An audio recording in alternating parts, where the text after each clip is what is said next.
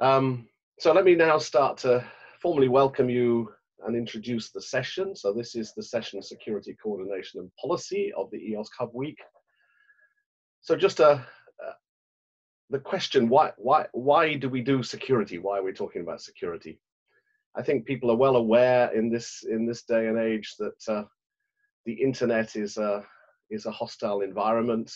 The fact that we're doing federated access with distributed infrastructures, with open scientific communities and computer networks, leads to a sort of special threat landscape in which we live, and the security risks of that need to be well assessed and well managed. The aims, of course, are to maintain the services, confidentiality, integrity, and availability of services and of the data.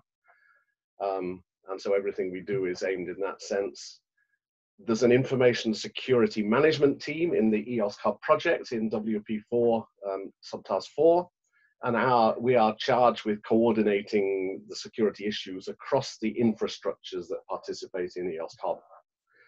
Our primary aim is to avoid security incidents, but when inevitably security incidents still happen, we are charged with coordinating the handling of those between the various security teams across the infrastructures when they do happen. And it's a pleasure that we have a fairly large number of members of the team who you're going to hear from today talking about various aspects of that. And so in terms of the agenda, we'll start with Vincent, who will talk about, as an opening example, a recent security incident. Then there'll be a number of talks looking at what we do to avoid security incidents, what lessons do we learn from incidents and assessing risks from ORPO. Linda will talk about handling software vulnerabilities. I will talk about trust and policies. And then there's a group of people, I think it's just Roma and David talking, are going to talk about threats and sharing intelligence amongst the communities. Then Sven will go into handling security incidents, and Roman will end up by talking about how can we improve coordination amongst the security teams. So we're going to start with a Slido poll just to see who it is we've got in the room. I can see the numbers are going up. We've got now 50 participants. So if you can actually go to the slido.com, select 19th of May. So this is for everybody participating, please. 19th of May, security coordination, and if I can find it. And then I guess I want to show this. We could show this as well, couldn't we? So if I stop sharing that, and now share this.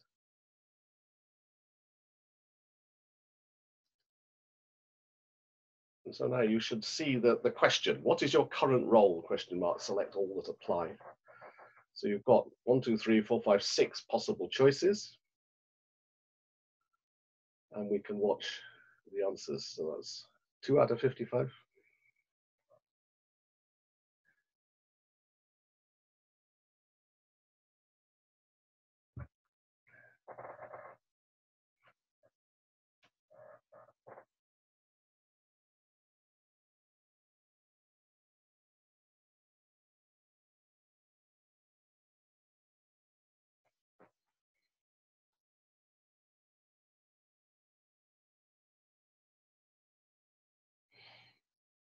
So it's fascinating to watch this grow as time goes on, right? But what I think I will do, I mean, please do all of you participate, because it's good for us to know who we've got actually in the audience. So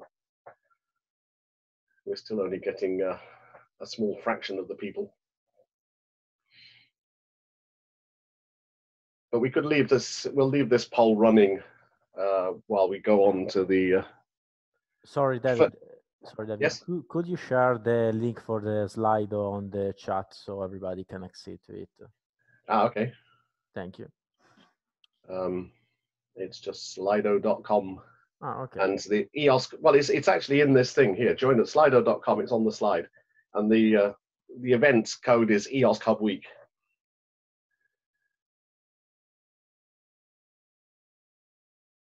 And then you have to select the room, 19th of May, security coordination. Okay, perfect. Thank you.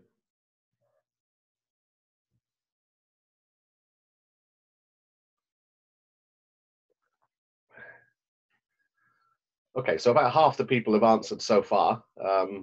What's interesting is that we have a really nice spread of all categories. It's at least good that the other category isn't the maximum, in that I've forgotten important roles that you all have. Anyway, I will leave that poll running, so please carry on answering that. And now I will hand over to Vincent, who's going to start us off and talk about a recent security incident. And I'll stop sharing. So Vincent, over to you. Right. So I will be presenting recent security incidents that happen in our communities, and I think why cooperation is important. Let's start with a disclaimer first. The incident presented here occurred within the last year. It's a real incident, and I will be presenting it from EGIC CERT's point of view. Unfortunately, as this forum here is quite public, I will not be able to share most of the details, and you will see in particular that I will not be sharing names of the affected places or victims or the precise dates. To be clear also, to the best of our knowledge, there was no EGI or EOSC-hub resources which were directly affected by this incident.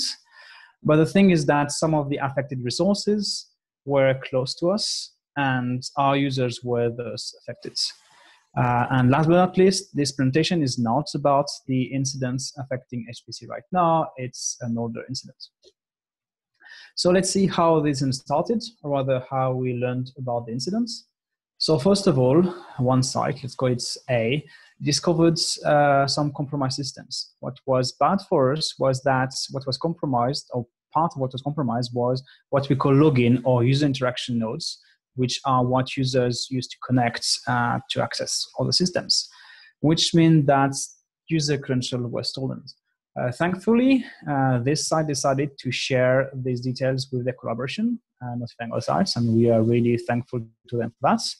In particular, they directly contacted another academic place that we call B to tell them that the malicious connection that they initially seen was from their own systems, and they were recommending to look for connection from the activated systems to see like if there were malicious connections.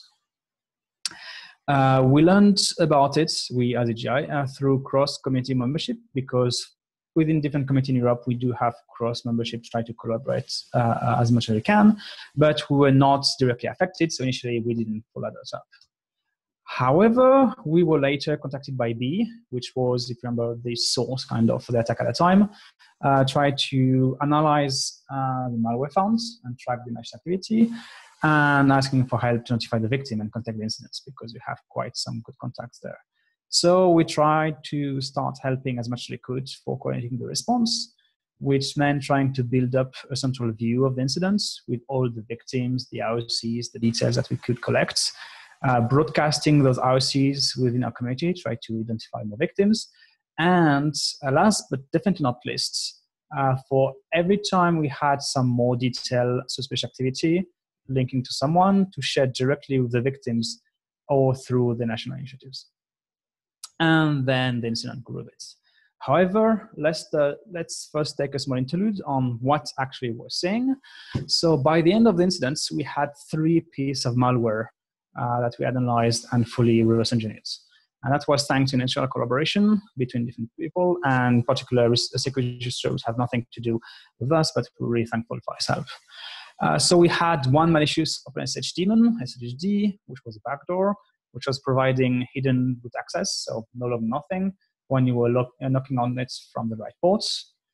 We had also malicious OpenSSH clients, which was stealing some credentials, and we was storing those into a local file, which was like user, passwords, and the remote host name for any outbound connection. And there was a malicious bot, which was connecting to some command and control servers, waiting for incoming command, in particular commands to get the credential of the local system. In terms of malicious activity, we're able to identify some previous escalation mechanisms. For example, there was at least one 0-day on the storage elements, which have been communicated with the vendor and is now patched. And there was at least another case where it was some comments about storage misconfiguration that was applied. But what was interesting at the time, that we found no functionality, no like malicious functionality, but those solely used for discovery, spread, or persistence. So as I said, they were stealing more credentials to access new nodes. They were installing backdoors to keep access to the systems. And they also had some tunnel and proxy functionality so that they could like hide themselves behind stolen systems. But there was no clean malicious activity. There was no cryptocurrency mining. There was no network abuse. And still to these days, we don't know why they came in. All right, back to the incidents. So what we tried to do after identifying everyone we could was to track back the attack to its origin.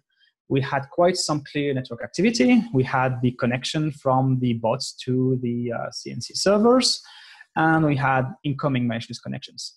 Unfortunately, all of this came from systems which were outside the academic community. So it was a bit harder for us to contact the owner of the systems. Still, our security colleagues from B managed to convince the owner of those systems to give them root access, and that in fact happens more often than you might thought.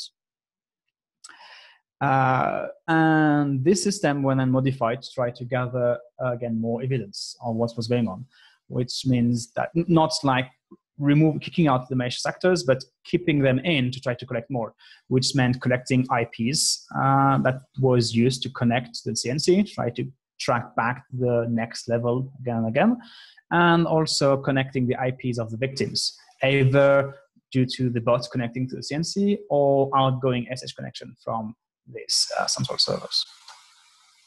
And indeed, we identified more victims places, either due to the IOCs we broadcasted, because it's reached not only our site, but usually a bit around our sites, because people are more than just the security admin for a site.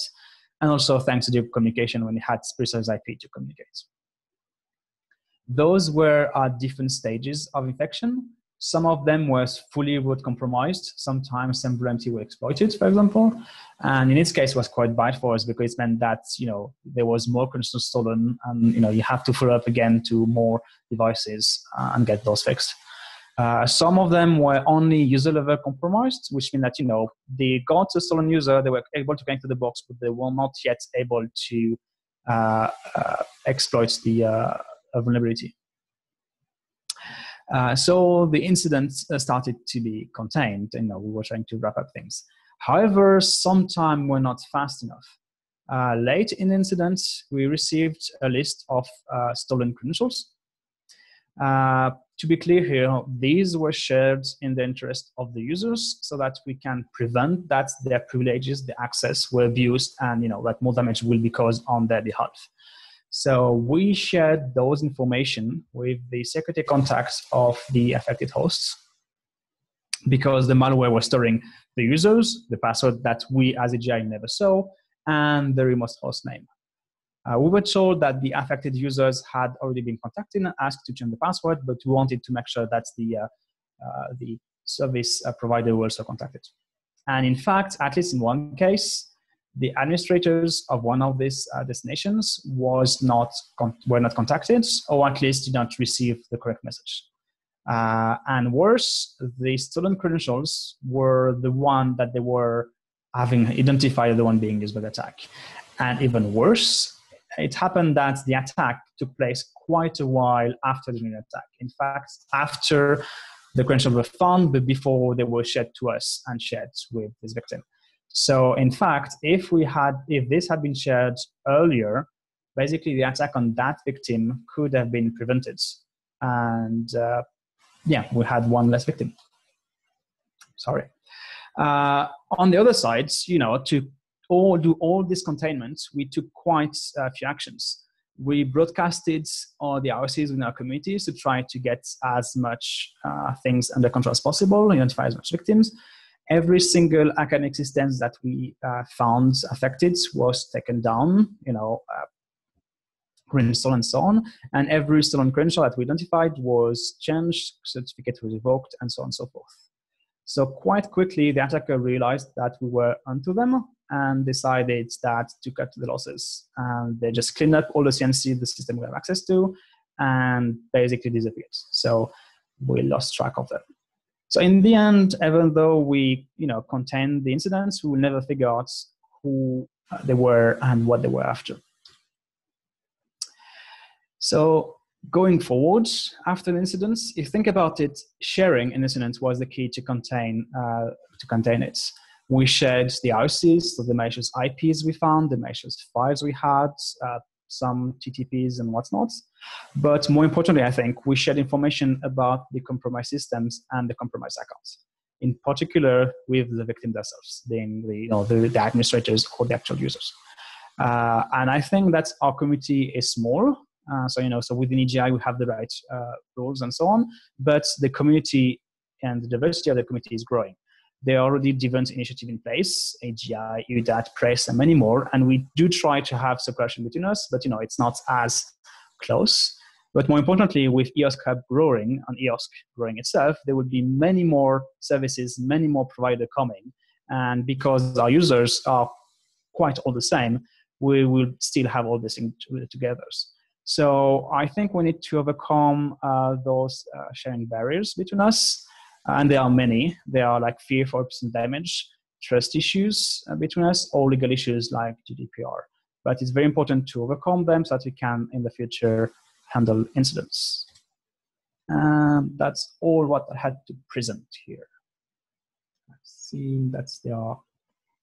Okay, thank you very much, Vincent. I hope people appreciate that. That's a sort of a good example of the sort of problems we can all jointly have to deal with in this distributed research IT environment that we work.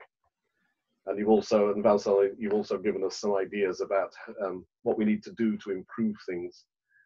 I don't see any specific questions on that in the chat. Oh, there's just time for one quick question, Vincent, and other things will come up later, I'm sure. It says, thanks, Vincent, great overview. How long did the response take? That's quite a complex question, I would say, because there was multiple steps. I think that from the beginning to the end, it probably took more than a month to get anything undercover and contain. I mean, initially, most of the response from each side were much faster than that.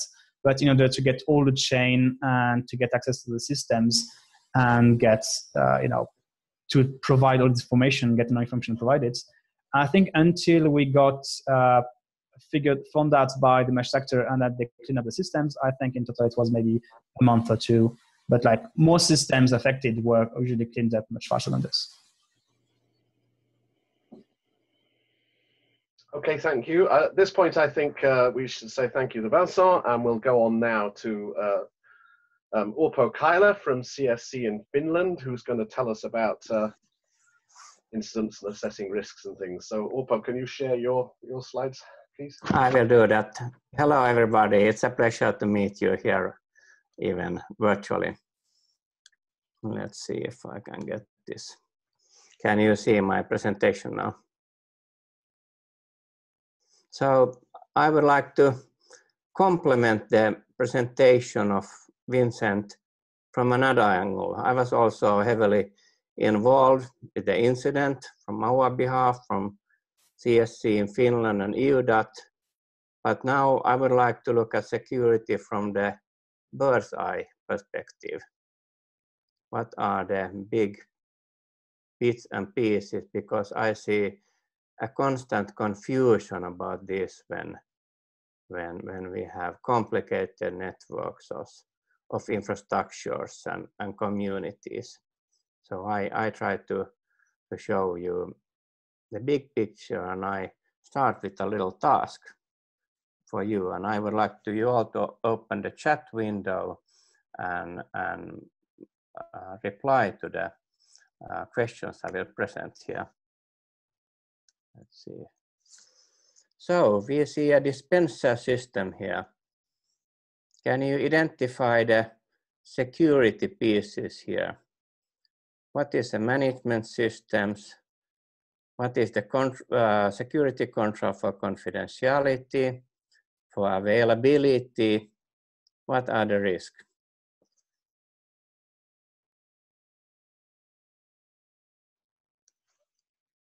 Up.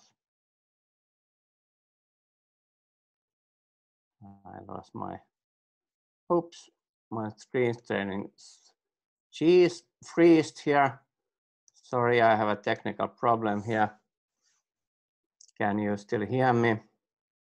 I need to... Yes, we can still hear you, Oppo, yeah? Yeah, we have a problem with when I had a VPN on, it sometimes freezes, but... So we see there's a kind of a big picture about vulnerabilities, risk, controls, on confidentiality, availability, usability, but it's always the same thing.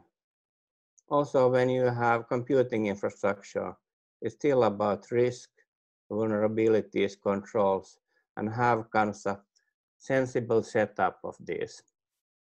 People normally get lost in little details because we have plenty of them.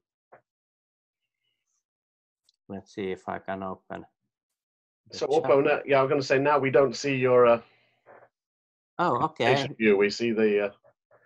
Let's see if I can reshare it.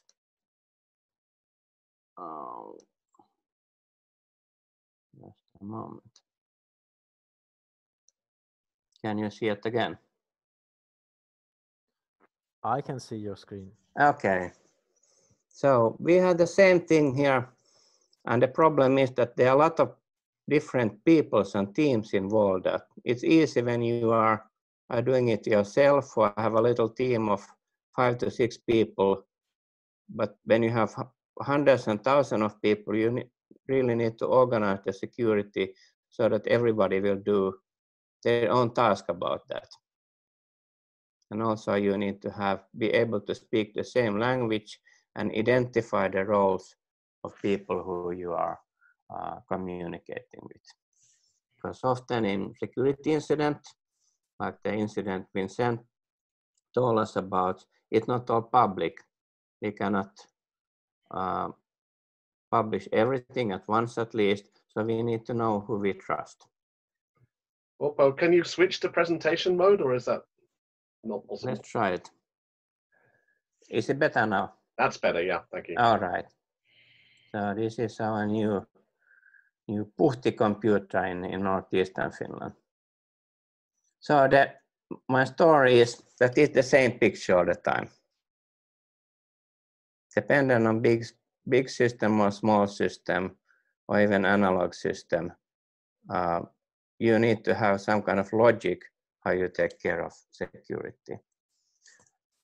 Incident management is the start, where we all have started. And there you can also think that what is your definition? I know the practices varies here. Somebody would like to keep it strict, focus on computer security, incident system compromises, and that's fine. But at least in my context, I prefer a broader definition that whatever goes wrong results in unexpected anomalies of confidentiality or integrity or availability, and also on our people and services reputation. That's an incident for me. I have kept track on incident in my organization for about 15 years, and we have seen all kinds of them. And I must say that this kind of intrusions, as we heard about, they're actually a minority, and they're not even the worst one. The most problematic are kind of fault, unexpected faults or malfunctions which we cannot identify. Fortunately, they don't happen very often. But also we have physical incidents, data center incident, and one, especially when I'm also representing EUDAT, that we are really afraid of, is something which is called the data rot, something that breaks integrity slowly without anybody noticing it. And now, today we have this COVID-19 pandemic, and it's very good to have incident management in place when we meet this kind of situation, because it was very easy for our organization to follow already well-established roles and ways to work, how to handle this very special situation. So my experience, as my personal learning, that incident management is a starting point, but it's kind of mostly damage control, that you cannot make your system secure only with incident management. You need, of course, to have a plan for that, both technology and roles, and also communication between peers, internally, and also to the media. It's over half of the incident management. And it's not a one-man job or one-team job. Incident management is not only for security, but we need to involve all the roles in our communities, like admins, service managers, communications, senior management, our CSERT teams, and our security contacts in our infrastructure. That's what just happened with this current incident we heard about. Oops, sorry, I'm getting there. So what is the way to make the big picture? Well, I call it risk management, because you need to start with the risk and not with the tools. And the way to cope with the risk, we are sometimes perhaps a little bit over-focused on technical controls, like access controls and authentication, and we absolutely need that. But the biggest challenge, I think, is in organizing things and how get all the roles involved in your communities about that. You need to have some kind of a comprehensive plan and process for that, and you cannot apply your security controls in random order or bit by pieces. You need to start somebody, and the plan should be based on risk management. So how we do risk management? There are well-established tools for that too, but in our context, in research, computing, and networking, it's a little bit foreign concept compared with commercial companies where I come from. But I feel that's an increasing pressure that we should apply risk management also for our services, and that's what we are currently doing in EOSC-hub as well. We are using a template we have developed jointly in one of our communities, the WISE, using mostly the standard model, but it's a little bit difficult to get everybody involved for that. So at the end of the day, or the period, I would like to see that most of the core services in EOSC should have been undergone a risk management with all the stakeholders involved. So that was my little message to you. I hope I hear from you later on. If we have time, maybe perhaps we have time for one question still. Okay, thank you, Orpo. I don't see any questions in the chat window at the moment. Any burning issue right now? But by all means, carry on asking questions in the chat window. Sure. During the session, and we can, even if we don't answer them during the session, we can answer them afterwards. Put them in the notes. Thanks. Okay, so thank you to Orpo. So now it's my pleasure to ask Linda Cornwall to tell us about software vulnerabilities. Can you share your screen, Linda?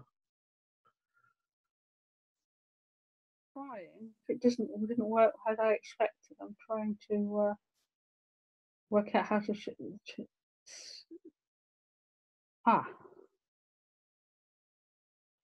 Does that work? Yes. Right. And it's not it, but it's not in presentation mode. Yes. Yes. Right. It's not slideshow.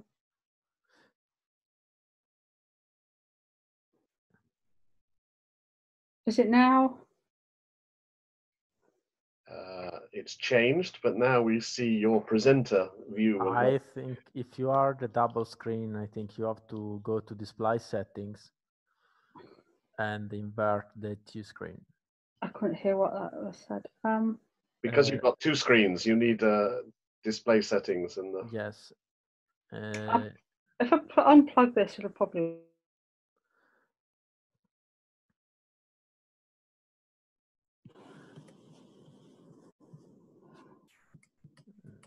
I can't see how to make that work. Alternatively, I can show the slides for you. Shall I do that? Yeah, okay. I can't stop it. I can't work out how to stop it. Stop share, there we go. And then I need to find share.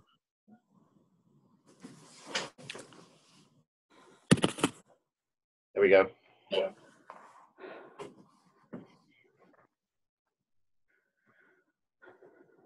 So over to you, Linda. I can't see any slides. Am I not showing them? I thought I was showing them. No, we Sorry, yeah, David. I've not. Now, yes, now you can see. Now we see them. Right, yeah. Yes.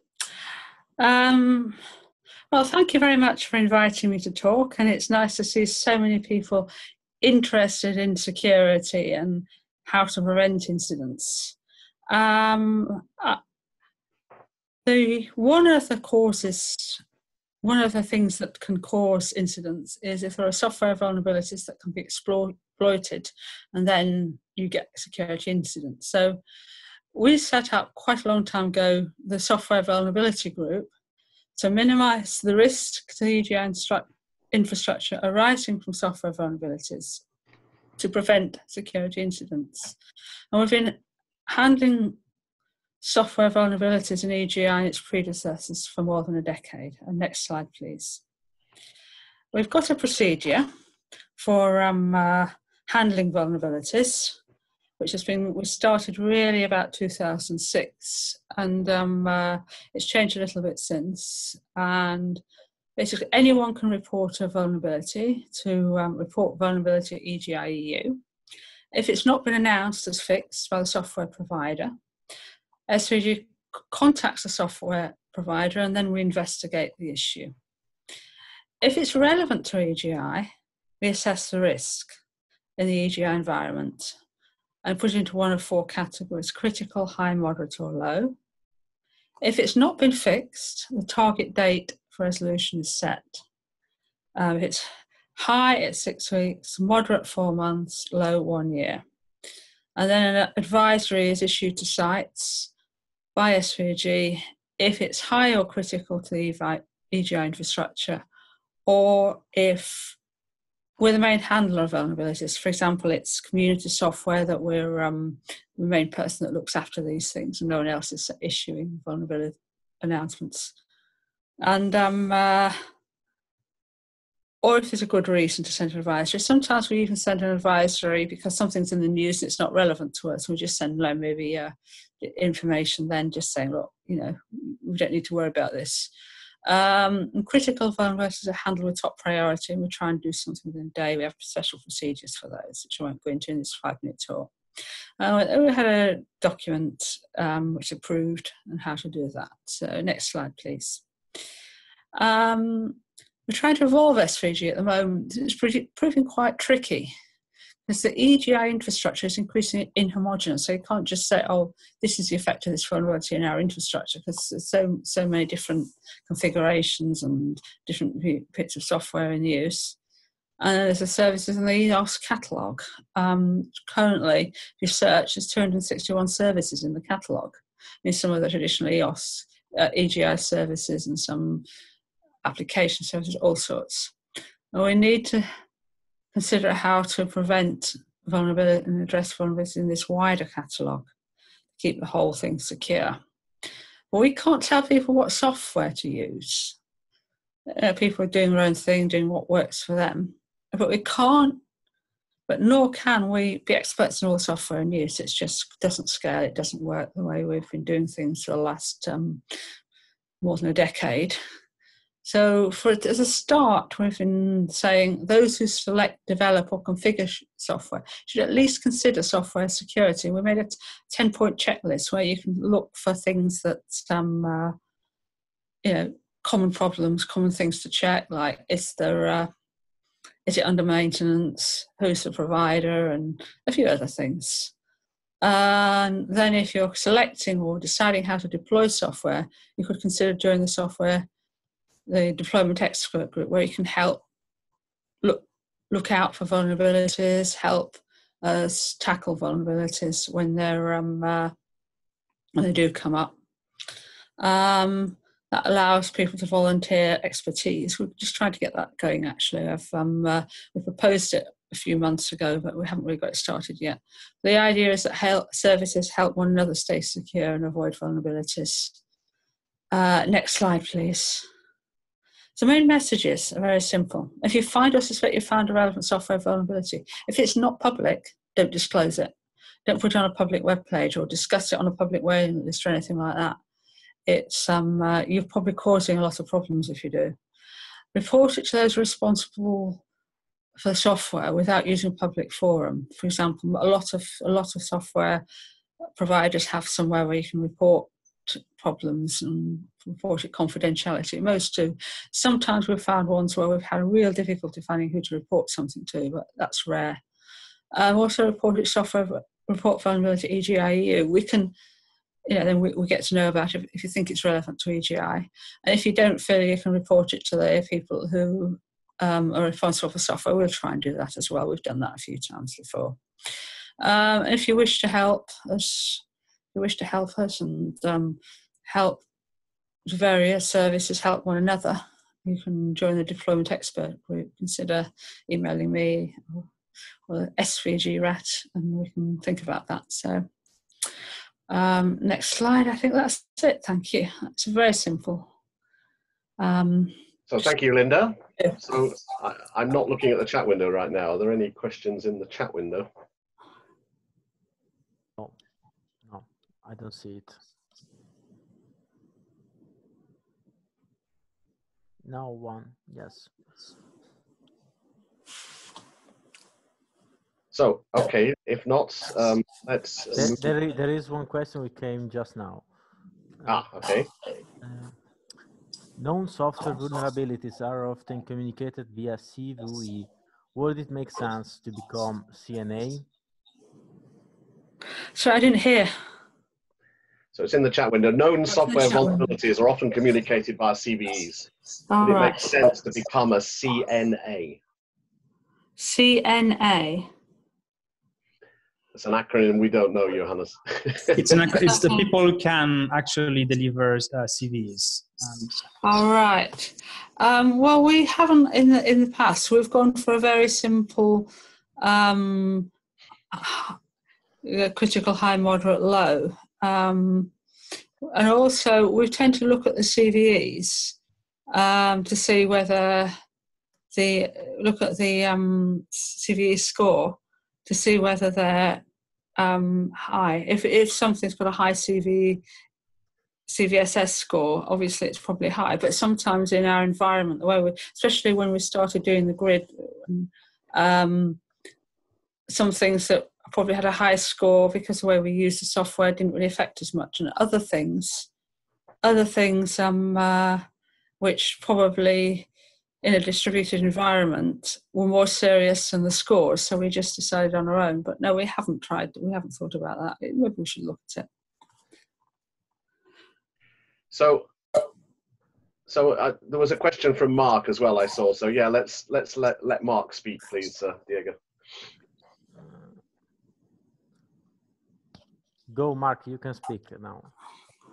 Sure, thanks. I'll just repeat what I wrote, and that is that I'm curious to see how the different infrastructures are dealing with security vulnerabilities inside containers that are brought by users. So missing patches, and this could be VMs as well. Missing patches, poor design in general. I keep asking this question, and I don't. No one seems to have a good solid answer, but maybe that's just the life we lead. I don't think we have a good solid answer, but we tend to we've tended to, for the cloud services, we tended to say you have to use approved images inside containers.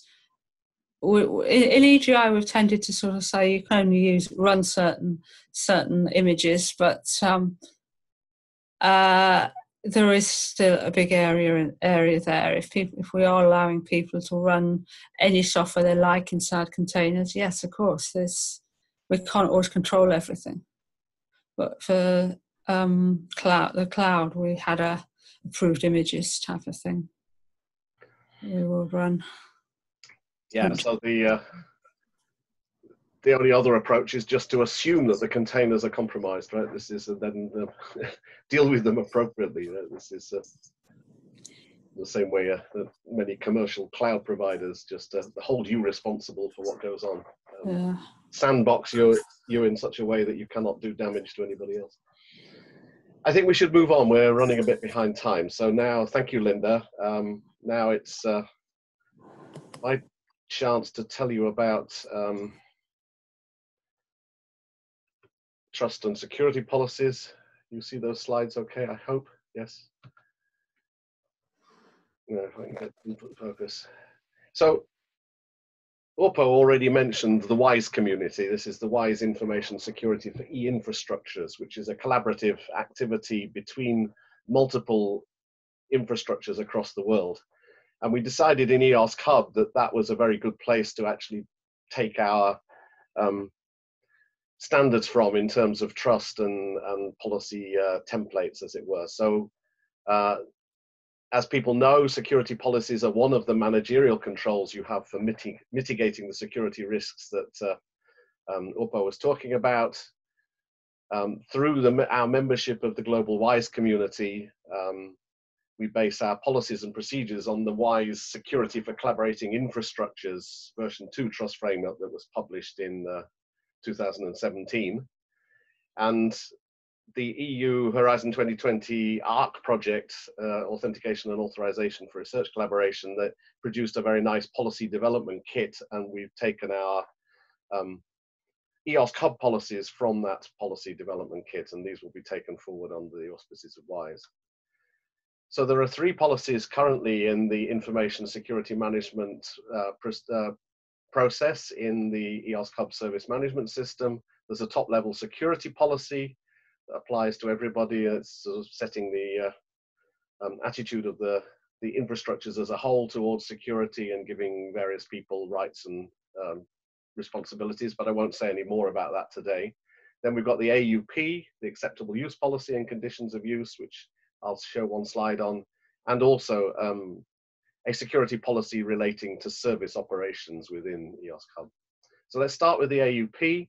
This is based on the template that came out of the ARC policy development kit and is now taken forward as WISE as the baseline AUP version 1.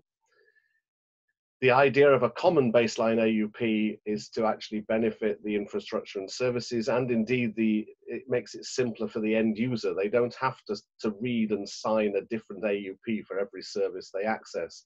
If there's a common baseline AUP containing all of the required policy statements, they see that whenever they register, either with their research community or their infrastructure, and then new infrastructures and services are confident that the new user have already accepted this.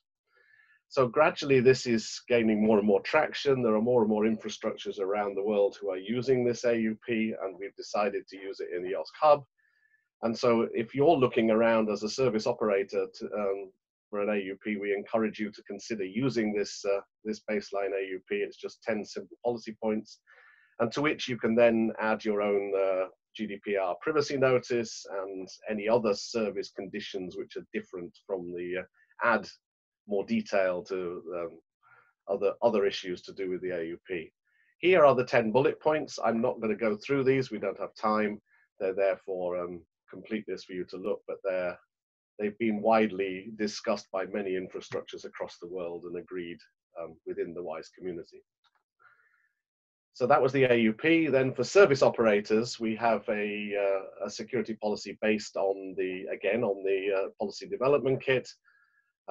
This applies to all EOSC-hub services, obviously not to the other ones that are onboarding into the EOSC-hub catalogs, but we encourage other services to consider adhering to its requirements because it's a good statement of best practice.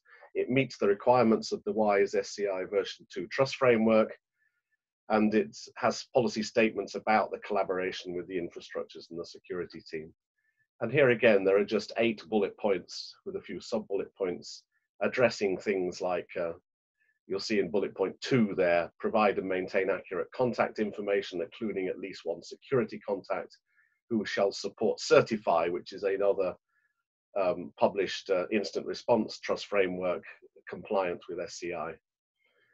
And lots of statements there which are very useful. So if you're not a hub, if you are a hub service, it already applies to you. If you're not a hub service, we encourage you to consider abiding by this. So this will stop tour through where we are with policies in EOSC-hub. Now I can't see the, let me go out of that. Screenshots.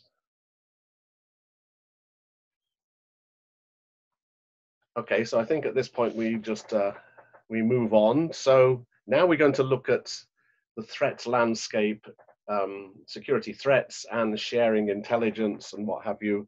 And I believe, Roma, you're going to speak first. Is that true? Yes.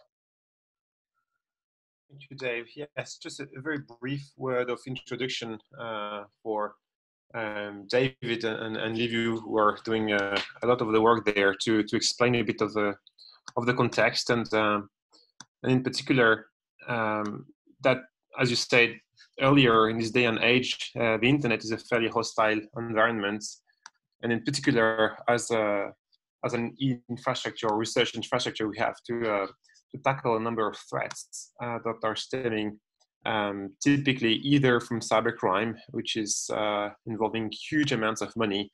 And so there is a high incentive for criminal organizations worldwide to attack our resource centers, but also from nation states, as it was demonstrated multiple times, and including by Verizon and other studies where they reported that around 20% of the attack last year were tied to malicious act or linked with nation states. So it means that the adversaries we have to face as a community are really well funded and organized.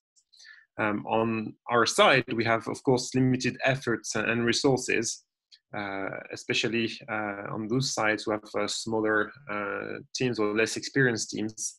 It might be very, very difficult because most participants in our community cannot afford threat intelligence feeds or dedicated security appliance or the services of security companies, etc., etc. So it's pretty difficult. And also, even if you could afford all this, the information you really want has to be relevant and targeted for our particular community. And this is very hard. So really, at the end of the day, the only way to address this issue is to have full community-based incident response and threat intelligence, and this is really an important aspect. The idea is that the first participant observing an attack shares the details and the specific with others as quickly as possible, ideally via automated mechanisms, so that everybody in the community can be protected. And then we also mutualize expertise to address the issue and respond to the particular attack at stake. And really, this is the best means to fight sophisticated adversaries at an acceptable cost.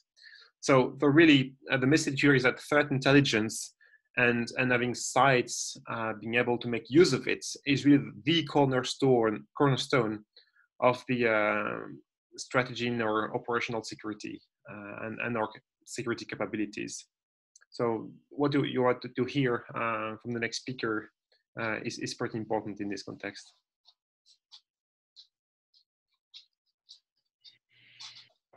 Okay, thank you, Romain. David, we had a Slido poll that we could use, but I think given that we're running a bit behind time, maybe we should skip that for now. Sure. Is it okay with you? And I mean, if there's time at the end, we could always ask the audience, but if not, we just skip it.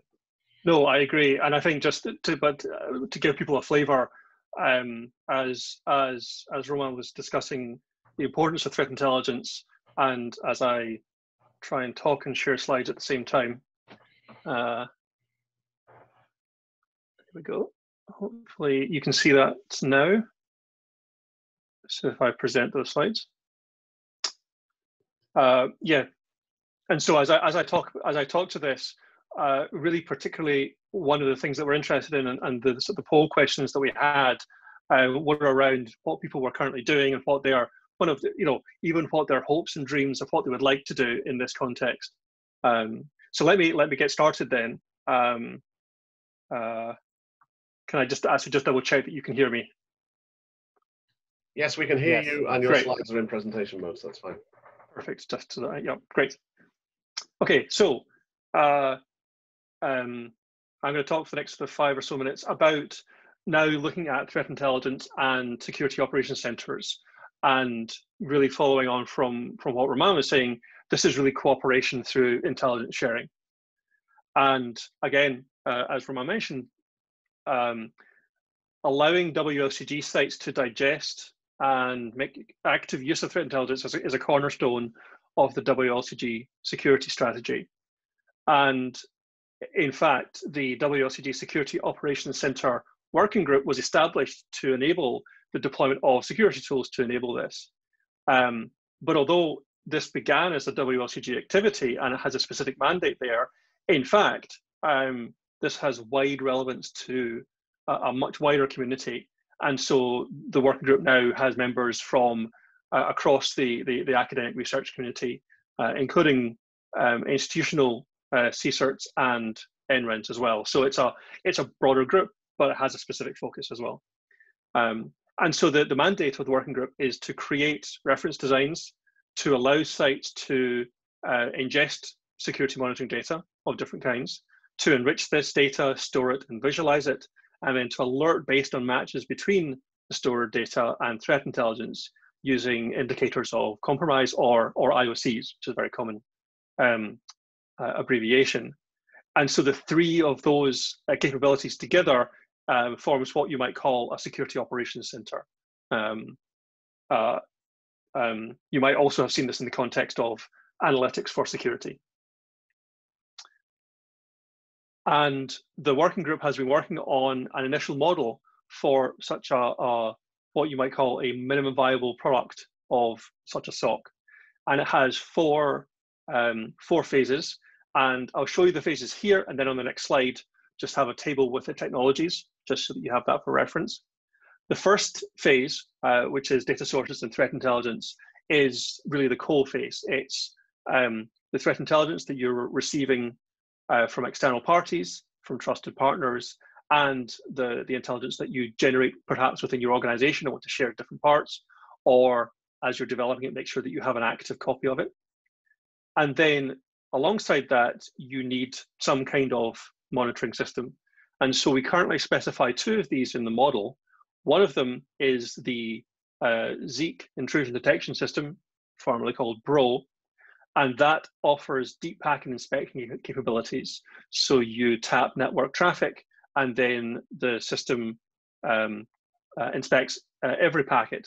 So it gives you very detailed, very granular logs which are great for looking back to see exactly what happened and telling you everything that happened. The flip side of that is that it has a specific hardware requirement to let you to use that capability. And then the other source that we've currently specified is using NetFlow or SFlow or IPFix to provide network flow metadata. So this is at the other end of the scale, where now what we are seeing is metadata about particular connections, so endpoints, IP addresses, port numbers, timestamps, metadata, but then not the details about exactly what's happening in the packets. But again, now that data is typically very often found in a wide range of switch manufacturers, and there's host-based clients that you can use. So that information is very readily available, but offers you a different level of information.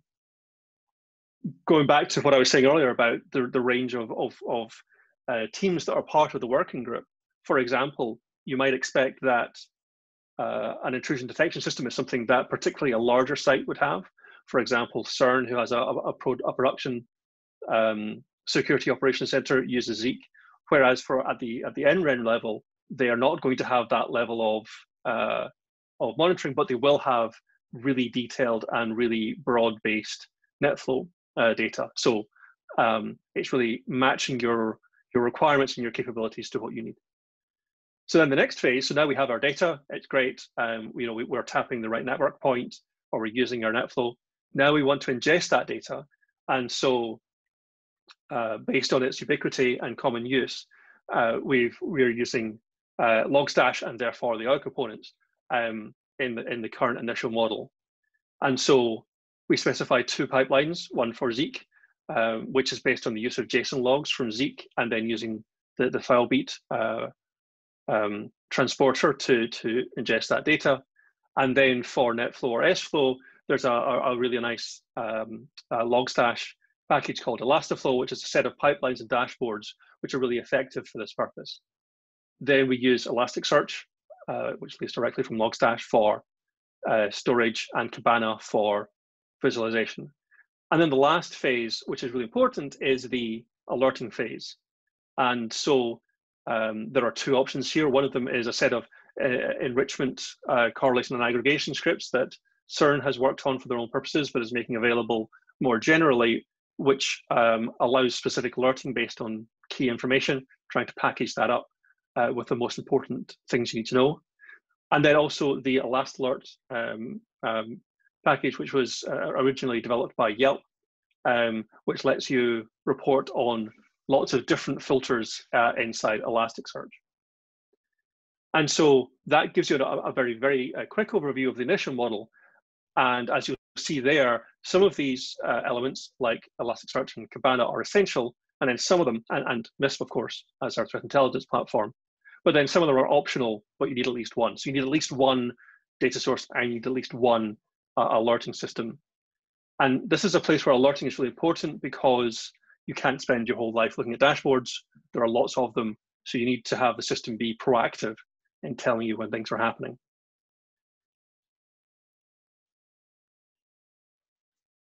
Okay. So here is the technology stack. I'm not going to talk too much to this now, because I've already covered a lot of this ground, but for reference, and there are links there to the different components if you're interested. But taking you through the different parts and kind of why we're using them at each phase. Okay, so let me move on. So I mentioned MISP there as our threat intelligence platform, and if the use of threat intelligence and its active use within a site is cornerstone of the WLCG sort of WCC security effort, MISP and the threat intelligence platform itself is the cornerstone of the SOC, because this is what lets you share securely indicators of compromise with trusted partners to pull that information and then to update that for the community. And so the model that we're using is a hub and spoke model, which is based around a specific academic instance, which is hosted at CERN. And this allows us to benefit from the trust relationships that CERN already has and the experience they have in this field. And so the event data that's contained within it is primarily TLP green and TLP white. So as a reminder, This is information which should be shared within a community, but is not publicly available, and information which is publicly available. But in addition to that, CERN has some events which are classified as TLP Amber, which should then only be shared with trusted contacts, but gives you more detailed information about a live incident. And so it's particularly useful for finding issues and tracking malicious traffic at participating sites. And so with this service in place, there is a document detailing the rules of participation for this service, which is currently in preparation. So what's the current status of all of this work? So at the moment, we have a number of prototype systems at different sites, including the RAL Tier 1 in the UK. And this is in addition to a production fully featured SOC, which is in daily use at CERN. I haven't featured that here, but if you imagine the diagram I showed earlier, but with substantially more developed hardware and infrastructure, then that's effectively it shows the aspiration for the SOC as a whole. And so in terms of deployment, our focus at the moment is supporting the Tier 1 sites in deploying these tools. Not only as the sites who are likely to have more resource to do this, but also where they see the most traffic and so the biggest impact of having the sharing in place. And then from an operational deployment perspective, it also lets us gain experience with the Tier 1s and then can filter that down to the Tier 2 sites. We also have an end-to-end test of the intelligence sharing workflow that we used at a workshop in October, NICEV, where we generated a MISP event at CERN based on a demonstration of malicious traffic. We downloaded something and then said, okay, we're calling this traffic, generated the event, shared that with an STFC prototype, and then demonstrated that we could then cause an alert to be raised based on triggering the same traffic. So we've seen that the system works end to end, and now we can work on growing our capabilities at different sites. And let me leave you just at the end with some contact details for more information. Liviu and I, who jointly lead the working group, are very happy to hear from anyone working on this who wants to work on this. And also you can see more details about the working group itself, as well as publications and reporting we've done on this at the webpage there. And so with that, I'll say thank you very much and ask if there are any questions. Okay, thank you, David. I don't see any questions right now in the chat window. Shop steering. So if not, let's now move on to Sven, who's going to tell us about incidents, etc. So Sven, do you have some slides? Can you share them? Yeah, I try. Let me see.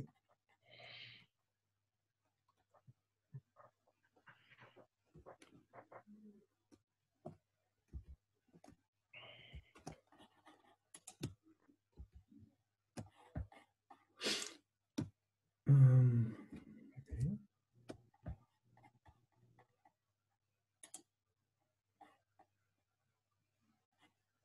Oh, okay.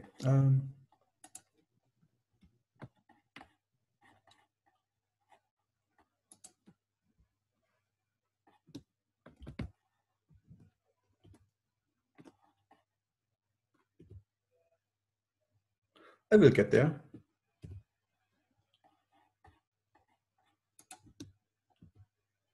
Good. Hold on.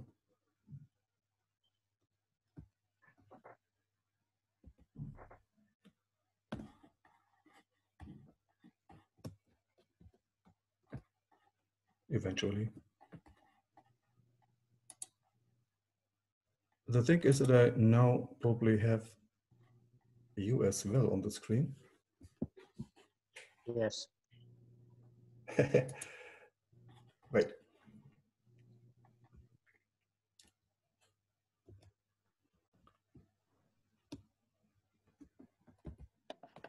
Shall I share the slides? Yeah, why not? Yeah, if you have them, David, that would be good. I'm afraid I don't have them, so. Oh, look. Excellent. Over to you, Sven. Go on.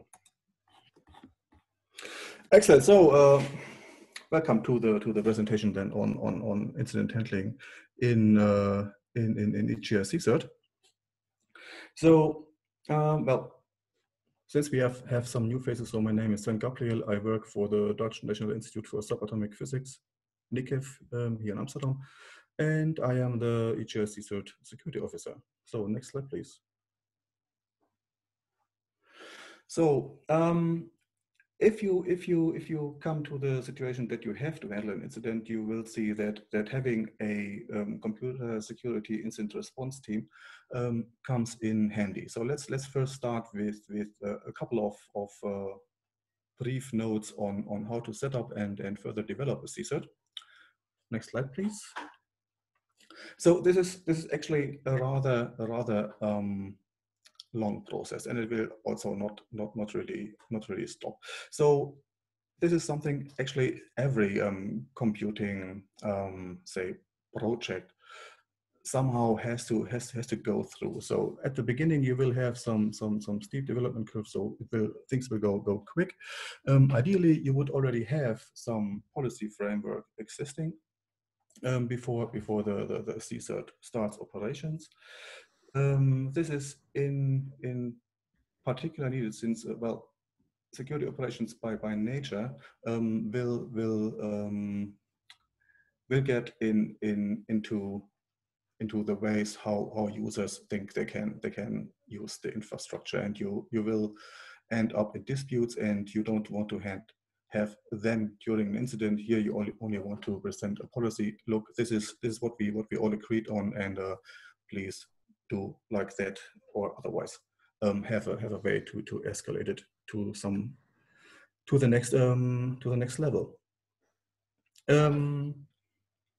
When you have the basic setup of your CSIRT, you also want to be a bit more clear about the services you want to provide, and more important here, under which authority. So if you are simply say, if you only send advisories to your constituency, to your users, to your customers, so you probably only would need a very weak authority. So you can always send some information. But if you then what we will see in a couple of slides, when you then want to do something like vulnerability management, where you then would require the sites to take action, and you want to enforce it, you already would need some authority from the governing bodies you are operating in. Well, this then again depends on what services you want to provide. We have in EOSC cert we do quite a bit, which also needs some authority. Well, further, you of course need to say something. Well, on the service level you want to provide this for. Do you want to do something like 24/7? Then you would need a very different budget than what we are doing. So we are doing 9 to 5 and for the rest best effort, which is actually covers quite a bit of the cases we have to deal with.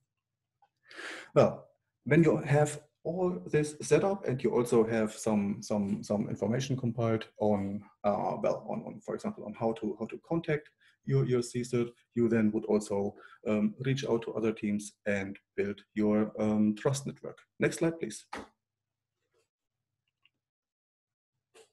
So as said, so this is a long process, and if you look at the timeline where we actually came from, this is well before people like Google, Azure, or Amazon Web Services started. So we had at the beginning the European data grid, and then, well, Facebook came. They meanwhile, well, overtook us. Then we had the EGI-1 project, so the series of the EGI projects, which where the goal was to set up a globally distributed compute infrastructure for research with the biggest customers being the particle physicists using the data generated at the Large Hadron Collider at CERN. But what you see here also is that in 2003 already the policy group started their work, and then in 2005 the operational security coordination team started. So this was the predecessor of EGI-CSERT, which was well led by Romain, who is talking a bit later.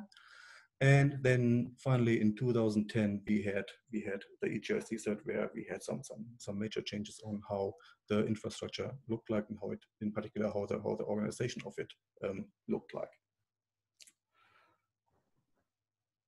So during all these years, we did quite some development from, well, starting first with well, indeed just a mail list, and then also building up services for our constituency. Next slide, please. So this is then actually then maintaining a CSERT and further developing it. To do it, you would constantly run and update your services to new developments and to new technologies. You want to automate this, in particular in a case like ours, where you have more than 200 security teams at the resource centers. You really want to have this as automated as possible, and you also want to have procedures for your services so that this more or less runs automatically, and you have a minimal interaction with people triggering a response, for example. But for the majority, it should just work. An example for that would then be the vulnerability management. Next slide, please. We do so. This is the vulnerability management cycle. An example on how we actually make sure that our infrastructure is at least, let's say in a good shape, so that you cannot easily well explore old vulnerabilities to just escalate your privileges and abuse the infrastructure. So how does this actually work? So a vulnerability is reported to us. Us in our case would mean the software vulnerability group, which is headed by Linda. She talked before about that. And here you have the usual steps. So first you want to verify, well, this vulnerability indeed is affecting our infra. The criticality or the impact is has this and that level. So in our case, we only distinguish between critical or high. Well, moderate we do not follow up on. And then if we have critical vulnerability, this information gets sent over to the monitoring team. They then update their sensors and probes. We get an overview within 1 day, which parts of the infrastructures are detected. At the same time, already the resource centers get information about the vulnerability issue, and they start updating it. And then after a couple of days, we then handle in the incident response task force, which is led by Vincent, who had the presentation on the incidents earlier, which is then handled by this team, and they then also make sure that the vulnerability is patched. All right. So every part of it actually is a presentation in itself, but just to give an overview here. So the tools you want to have. The main part is in a distributed infrastructure that you have proper communication tools. So we challenge them, well, regularly, once a year. And here we use the incident response tools we usually use also in terms of incident response. So we have a contact database and we have a ticketing system. the ticketing system fetches the contact information for the resource centers. Every site gets contacted by the accepted channel, so a mail, and in the mail we ask for a measurable reaction of the contacts. So, for example, clicking a link. This then can be evaluated on the web server, and we have a quite nice overview of the reaction times of our security teams. And for the ones who for whichever reason did not react, this then followed up by us or by operations. But that we maintain quite a usable contact database, and make sure that in case of an incident we actually reach our sites. Next slide, please. So this is then the result from this year's run. So this is raw data. So this is not cleaned up for out of office hours, and this was run during the Corona lockdown. We see that we have the majority of the sites already react quite quick, so within 24 hours, and all what is then after 1 day, you can say, and the 260 sites we were challenging is then contacted separately, and we make sure that we get an explanation why this went not as smooth as expected. Next slide, please. Sven, I wonder how many more slides do you have, because you're 50 at time. We need Roman time to yes. talk as well. Yes. So let me simply skip over the security service challenges. So what is more interesting is the incidents, also the ones we are now looking on, is tend to affect the neighboring infrastructure. So what you see here is the picture what is at the moment. So many devices connected to the internet accessing compute or storage resources. This is even more true at the moment, since people now have to work from home. We have in this link some recommendations or some advisories on how to do it securely. What I'm about here is to do exactly the clusters that the people are using. If you have the situation as we had at the beginning, that these clusters are well separated, so the bluish ones are in EGI and the yellow and the amber one are in another project, this is not much of a problem.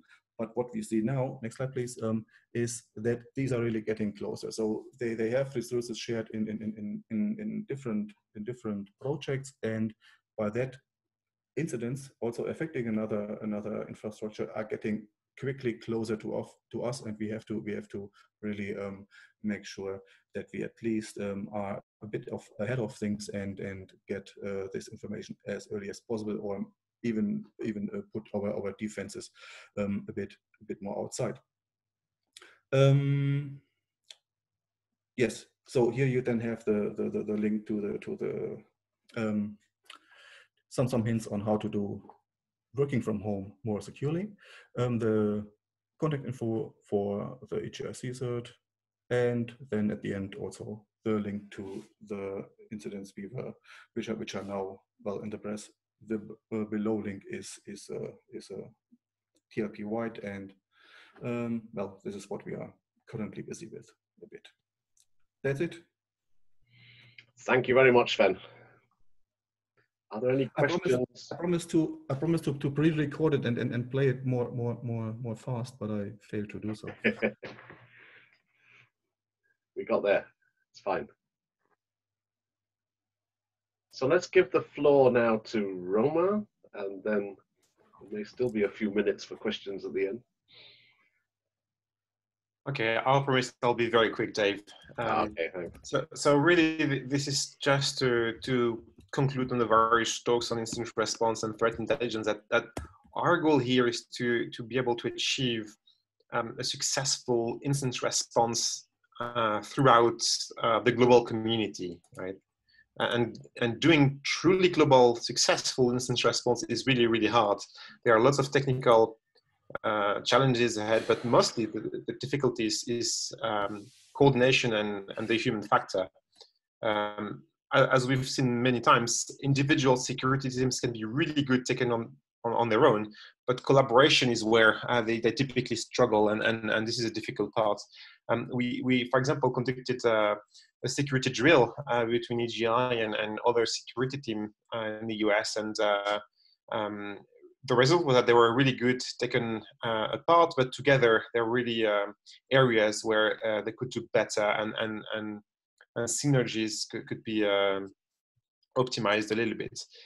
And this really is what's at stake here, is how do we improve the coordination, the communication, and the different leaderships in global incident response. And we are in a unique position in the academic and research community where we are required to make it work. And I don't know of any other community who has had to deal with this challenge before. The key issue here is that when you have distributed tasks and central tasks for different teams, they are really everybody's jobs, which effectively means nobody's job, right? And finding out who has to do what and getting organized is really, really difficult. So to put it in a nutshell, I mean, what we try and do here is first identify the key stakeholders at peer infrastructures and really approach them and identify these contact points. Then what really does help is to define a joint strategy for incident response, like a workflow model, framework, what have you, where the roles, the different leadership activities, and the expectation of each other teams are explicitly defined. That really, really helps. Also remembering that there is no boundary for security incidents, right? They don't stop at the gate of the research infrastructure or the e-infrastructure. So it's very important to keep an open mind, make sure that we have good relationship with the campus or the scientific security teams to get the relevant information, and don't limit ourselves to the exact scope of the mandate of our respective security teams. So the best way to really help ourselves is to coordinate and help others as well. And this is really the essence, is really how to collaborate and cooperate at the global scale. And this is why it's so key for the whole project. So that's what I have. I hope you enjoyed the different presentations, and I think we still have a few more minutes for discussions and questions. Yeah, perfect. Thank you very much, Romain. So either type questions in the chat room or raise your hand and we can allow you to speak. Do you know how to raise your hand?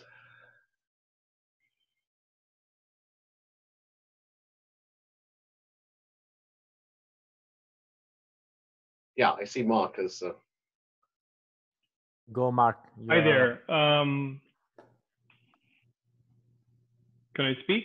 Yes, yes. Please do, yeah. Okay. In all of these presentations, I haven't seen any discussion of human resources and training. I know that's a significant factor in, for example, ISO 27000 procedures and practices. I also know it's an extremely difficult problem when you're dealing with many different organizations and many different sets of HR policies and even labor unions. Any thoughts, any good ideas, any common approaches that are being used? Maybe it's buried in some documents and we just haven't gotten to it, but I'd be curious to be at least pointed to all your good solutions. Very good question. Does one of my colleagues wish to address this? So this was about training, or? Well, and resources, right? This is... Well, if you have, if I can jump in, let's say you have 10 people at a given institution who are responsible for, running an important resource in the broader federation. There's an assumption that those 10 people have been properly trained in security processes as it applies to their jobs, and that they are in some cases, shall we say, certified, or they reach a certain level of capability and understand the requirements of expected of them. Yeah. So I'm curious how the federation, the joint operation, looks to each participant, each partner to accomplish this objective. Yeah.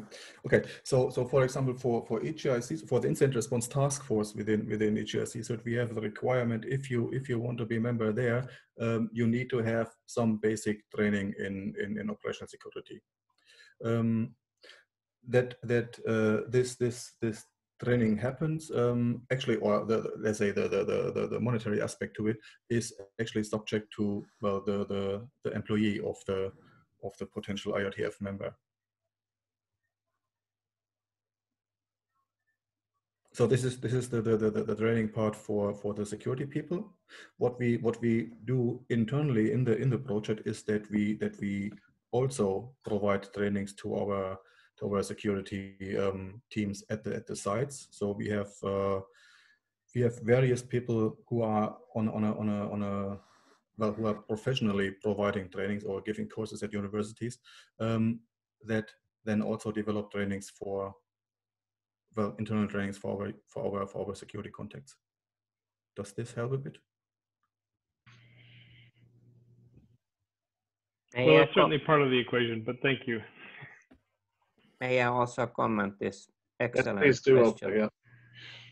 Yeah, it's a little bit sore point, and I think the issue is that we don't know always where to start. We had done some attempts with Sven and others. We already even had kind of a admin security certification for a long time ago, an experiment, but the scope is pretty broad. And as you said, this is a mandatory requirement in all security government that you have your staff and different roles properly trained. So maybe we should think about that again and focus a little bit. Should we focus on admins or security stuff or management or who? Yeah, I'd just like to support what you say, Orpo. I mean, I think it's been well recognized that, you know, if we as the security coordination team can get sufficient resourcing from the projects and things, one of our vital roles is the support of others and the training and the dissemination. And we also offer, you know, forensic analysis services to people who may not be so well trained to be able to do those sort of things. But it's always a challenge. There's always more that could be done than the funding we actually manage to get. But I think coordinating these things and sharing our experiences with people and trying to coordinate on a broad range is, is one of the important things we should do in the future with EOSC as it moves forward. Right? Any other questions? I see a comment from Matthew. Institutions participating in e-infrastructures will have a mature service management system, so they're expected to invest in their information security management. Yeah. But as always, there's enormous challenges that we have small amounts of funding which are expected to cover a large number of things, and there's lots of important things we need to do. So we need to keep lobbying for more money for security-based activities. Anybody else with their hand up? I don't see anything there. Okay, if that's the case, we've perfectly reached the end of the session. So first of all, I'd like to say a big thank you to all my colleagues for giving the presentations, and also to all of you for attending.